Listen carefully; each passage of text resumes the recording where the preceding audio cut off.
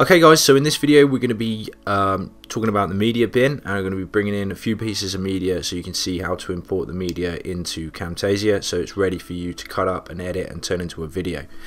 So the media bin, we can have images, we can have video, and we can have audio. Most formats are supported. I've used Camtasia for years and I've only a couple of occasions ever come up on something that's not supported, which was some weird random video file.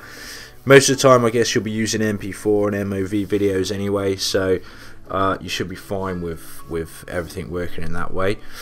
This is the media bin over here. This is where we kind of see what's in the media bin visually.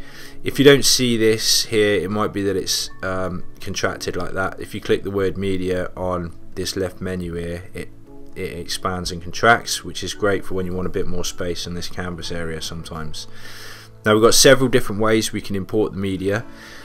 First of all, up here you can go to File and Import Media. Never actually used that, but you can do that. Browse your computer. Next you can click this green button here and you can browse your computer, and here down there you've got this plus icon as well, and you can import media that way. Now the way I always do it, the way I like to do it, the easy way is I can just drag and drop like this. So I usually know where my files are on my computer, and it's just as easy for me to keep a folder open like this. Just drag and drop in whatever I need. So we got an image, we got audio, and then we got video coming in there like that. Okay, that's just loading up. Notice with this video I can scroll over it like this and I can see it playing. Obviously you can't do that with the image. You can also preview stuff that's in the media bin by double clicking on it like this. Okay, so you can just preview that. You can do the same with a video. Just preview that little video clip there like that. Just get rid of that. Now I'll just show you, although we're not going to get into editing now, I'll just show you when you want to start building up your video and putting your video together. We can literally just drag and drop down here onto the timeline like this. Drag and drop our image. Just move that over, and then drag and drop our audio like that. So that's how you get stuff onto the timeline, although we're not going to look at that at the moment. You can also delete stuff out of here. If I right click, we can hit delete like that, and because it's on the timeline it's going to give us this warning here, so you might delete. Sometimes it gets pretty busy in here.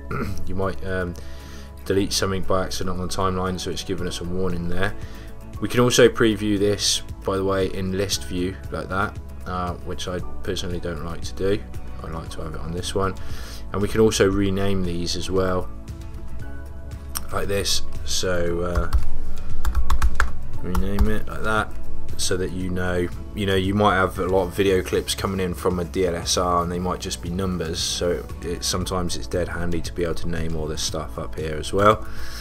One other thing, I'll show you some after we've done the editing video. I'll show you some tricks like when you make templates and stuff, but you can also update this. So if I right click and go update media, I should be able to change that to there like that. Okay, so that's really handy when you're doing templates and stuff like that, but it's a little bit more advanced, so I'll show you that further down the road, even after the editing videos.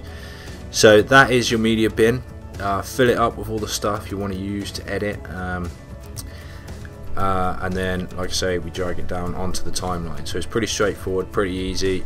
Again, you can minimize it so it gives you more room like that, and just maximize it when you want to use the stuff. Okay, thanks guys, and I'll catch you in the next video. Thanks for watching the video. To watch the next one, click right here. And don't forget to hit the subscribe button right here.